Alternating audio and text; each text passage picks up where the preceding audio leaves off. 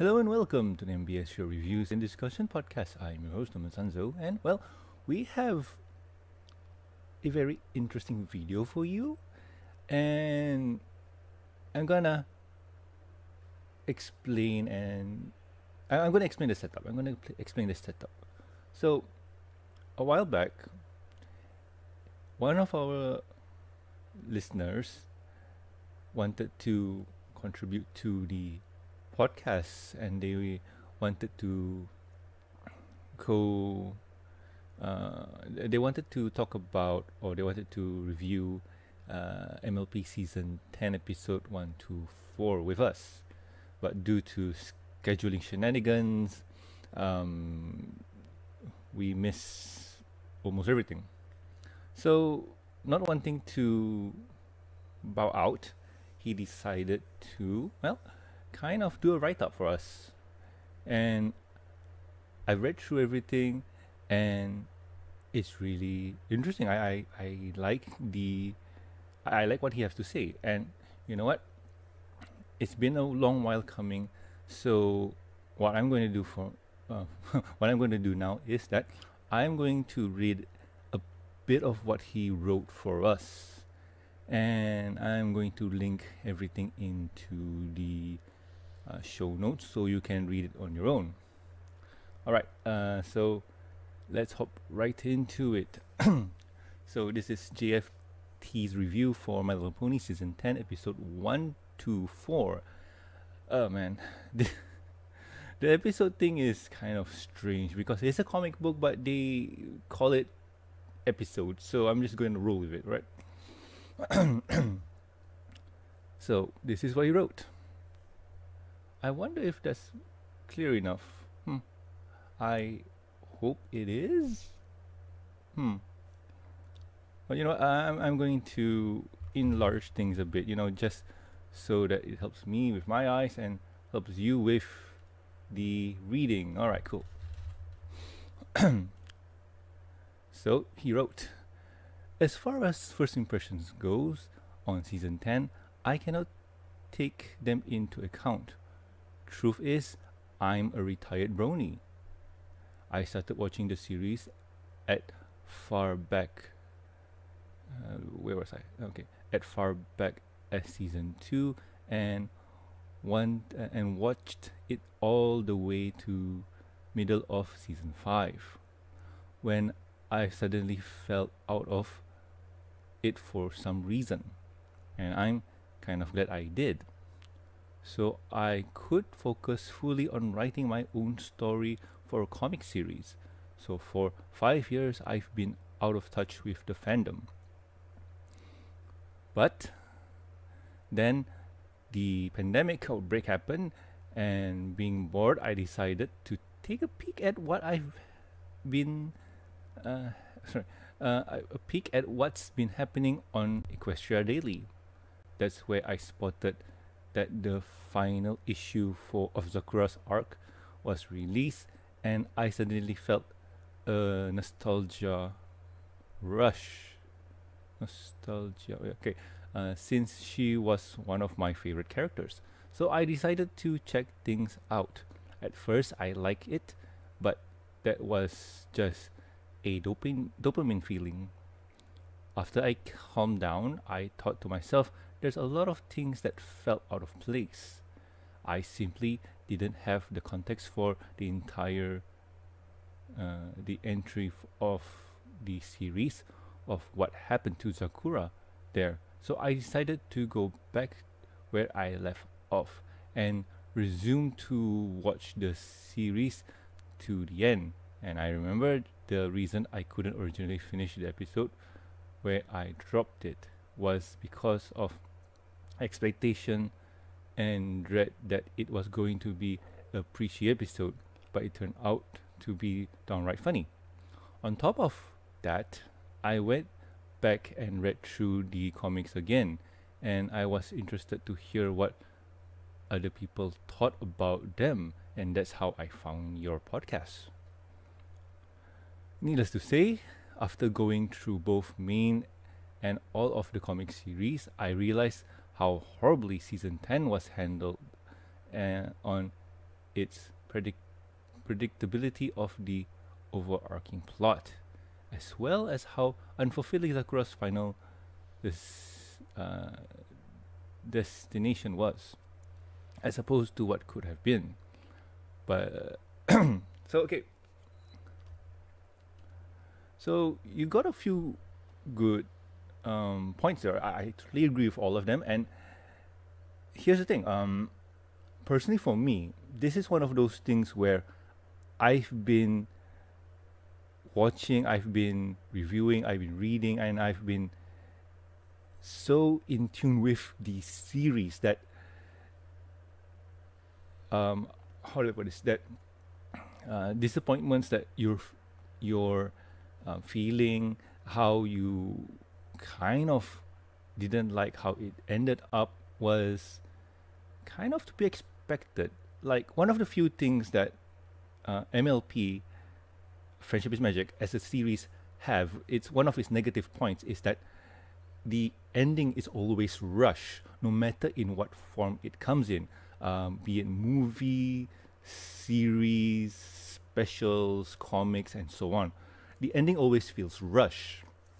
And I've kind of learned to deal with it. Like, it's one of those things where it's not an MLP series if the show was not rushed to the end. Yes. So that's me after watching it for over 10 years now. So I've gotten used to that. And I remember one thing one of my previous co-hosts told me, and this kind of stuck with me, is that never, or don't put your opinion onto the show or onto the product, because that will influence how you will see things, or that will influence your opinion. Granted, he didn't really follow his own advice, but I took it to heart. Because what he said was true. Because if I wanted things my way, if I wanted the show to be how I wanted it to be, in all honesty, it would never be how I want it to be.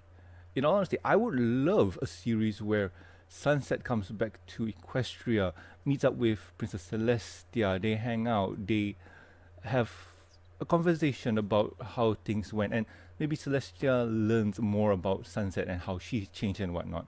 And, one of those slice of life adventure, not even adventure, one of those slice of life episodes where they just hang out and just get to know each other for the first time in a long time. So, but in all honesty, we didn't have that, and so on. And I personally have learned to accept that, okay, what I want can never be achieved, so I will go to alternate routes to quote unquote get what I want. Fan fiction, art, comics, fan-made comics, by the way, are out there. So yay for me. Give it a second. So I'm going to carry on, but for these few parts, I'm not going to read all of it because this is more onto his reviews. So what I would like you guys at home to do is go out there and click on the links and read it for yourself, because he really put in the effort, and I hope you guys can do the same. Oh, no, wrong camera. Okay. Okay. The story starts off promising, trying to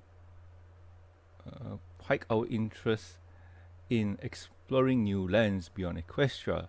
So I got immediately dragged in, leading up to Sakura's initial declining the not as much as request, but rather a conscription for the mission.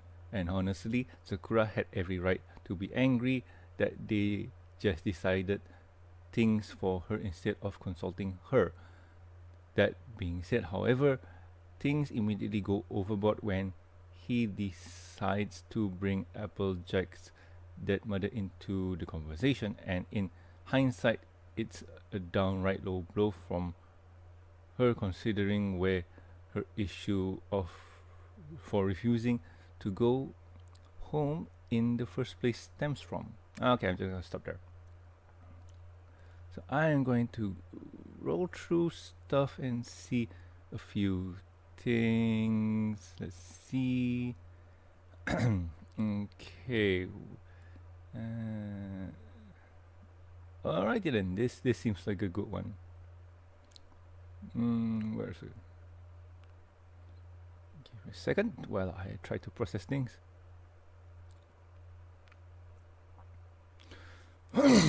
Sorry. Alright, okay, here. Then we move on to the monster attack, and we finally get to see Sakura shine at what she does best, leading to the introduction of Prince Abrax, one of the four kings. At this point, Equestria's peril becomes too obvious to ignore, as Silver pointed out.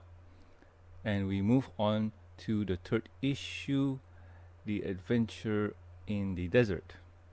Of course, we see more main 6 parallels with the traits that Sakura's friend exhibit, which on its own isn't bad.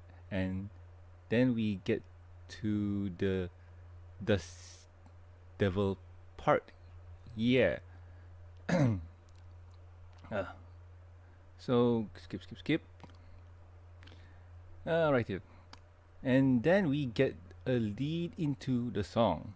Funny thing about this one, after going through the whole arc again, I talked to Andy Price on DeviantArt about it, venting about some frustrations with the writing, although way back then I didn't go nearly in detail as I am now, and he said he too had some problems with the arc altogether, but alas, he didn't really have any influence on the story since he was just an artist for it.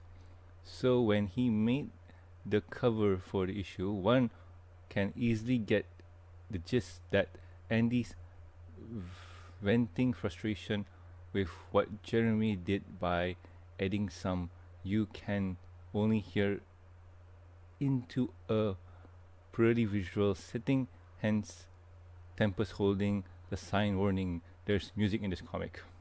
And he gives us a link, which I seen, and I recommend you guys go clicking on it, because it goes to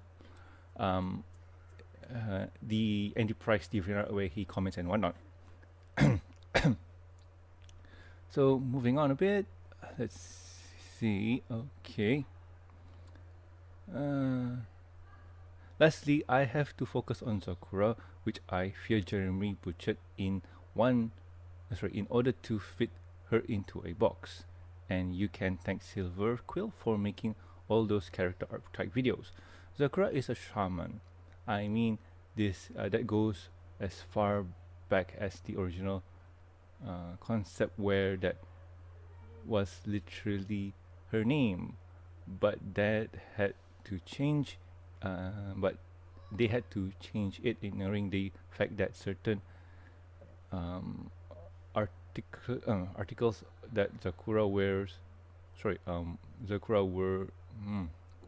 wears or items inside her house are taken from various African tribes, and is therefore an amalgamation of all.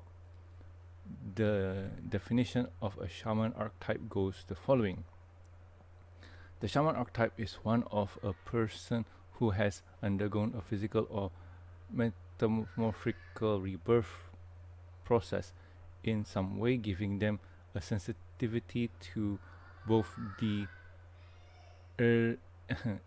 ethereal or spiritual realm, the rebirth experience, and the spiritual energy which they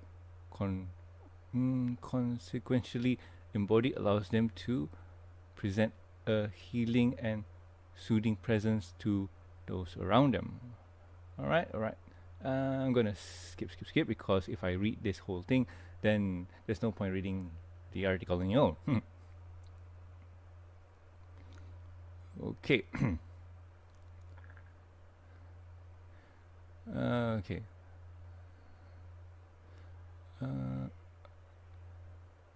Okay, let's see where.